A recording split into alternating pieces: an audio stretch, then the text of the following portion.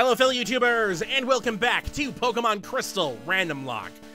On last episode, we headed inside the Indigo Plateau to start dealing with the Elite Four. We headed into the first room and started fighting with Will, the first member, who is a Psychic-type Pokemon Master. We fought his 5 Pokemon, 2 Zatus, a Slowbro, a Jinx, and an Executor, using Maggie and Samantha, and managed to take care of all 5 without really suffering that badly. Samantha did get hurt a lot thanks to body slams and getting paralyzed twice, but she's back up to full, so it's all fine. So, on this episode, we were 1 in, 3 more left. We're heading off to the second person of the Elite Four. And I mentioned this last episode, but they should be familiar, and the title and picture and the thumbnail should have already given it away.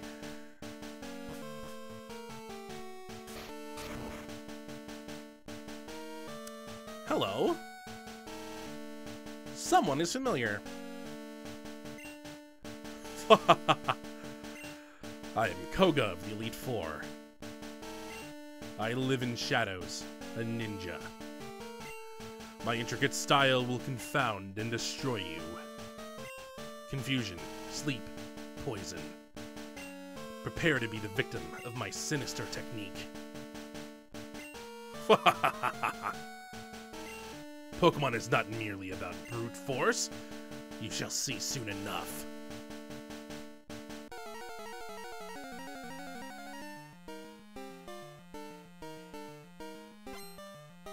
Elite Four Koga wants to battle. So, for those that don't know, for those that weren't around for Generation 1, Koga is actually an old gym leader from Generation 1, the gym leader of Fuchsia City. So we know what Koga's going to be dealing with, because we've actually fought him once before. Not Chris. Bucky did. Koga is a poison-type trainer, and so, just like that, we have a bunch of poison-type Pokemon, like Ariados, who we saw in Victory Road, which is why Maggie's out front, because of the Bug-type. And also because Flamethrower is a beast.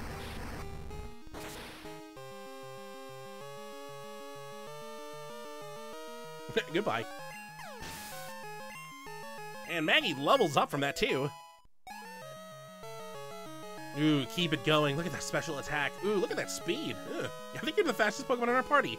Not counting me, Sean, who might be even faster. Elite Four Koga is about to use Fortress. Oh, boy, here we go. Here we go. Maggie, you're staying out. I dislike you greatly. Fortress, we've seen one before. We know it's Bug Steel, which means Maggie should be doing a lot of damage to it. Unfortunately, Fortress knows one of the scary moves, and I don't want it to happen. So we'll see what happens. It didn't use it. I think Fortress just died. I think all that worry just immediately went out the window when it didn't go first. Let's see. Fortress has pretty high defense. That doesn't matter because fire is special defense.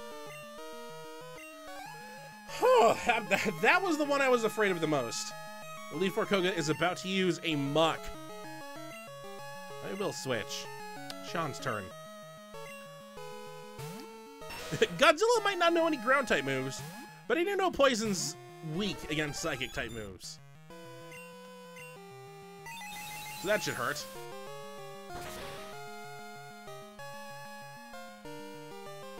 Didn't hurt as much. Ah, that hurts though. Please hurt yourself. Don't you dare do the move I think you're gonna use. Sweet. Well, that made this Muck fight a lot simpler. Muck knows Minimize, which I guess for Sean isn't that much of a problem since Sean knows Swift. So, it never got a chance to fight. It hit itself in the face. Elite Four Koga is about to use Crobat. Sean's staying out for this one. So once again, I don't have anything to take care of its flying type, but I do have something to take care of its poison type. I just need to be worried that Crobat does not know any bite or crunch type moves, because those would hurt a lot. Ooh, it doesn't have double team though, which is exactly like using Minimize. So let's just try this. Ooh.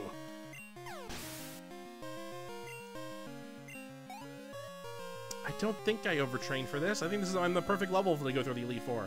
It's just that the first couple of members are the weaker ones. And sorry, Koga, I know your Pokemon were actually higher leveled in yellow than they were here. Because your Pokemon are like in the mid 40s, 50s in yellow. And now they got dropped down to the lower 40s. Venomoth. We're switching to Maggie. Should we switch? We should have kept Shot out so he leveled up. Oh, but the bug type. The bug type is bad. Plus, meet my Bubblegum Maggie, please.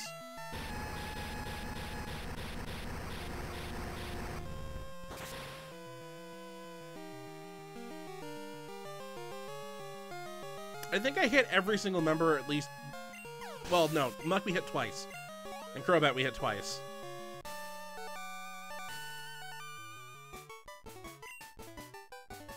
Ah, you have proven your worth.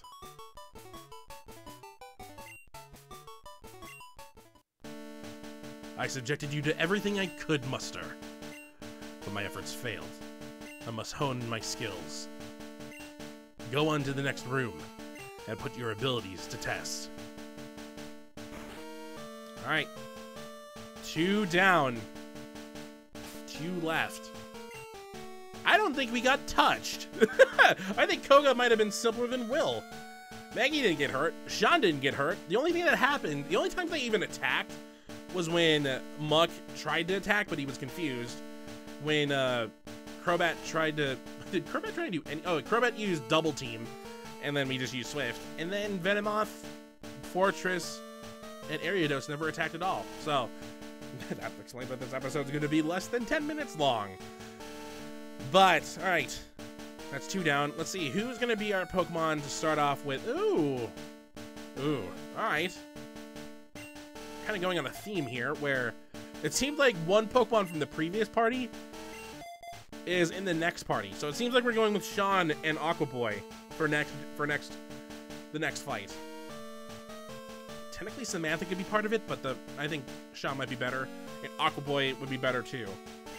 So this is where Gyarados would have come into play had we kept Gary on the team. I actually think we could have kept Gary on the team, but I think your Surf is going to be way more powerful than Gary's Surf. Also, I don't know if Rain Dance would be just the worst. But, you know, we don't need to worry about that. So, on the next episode of Pokemon Crystal Randomlocke, 2 members of the Elite Four are down, 2 left, and we get to see who the 3rd one is next time. So, until next time, hopefully you enjoy.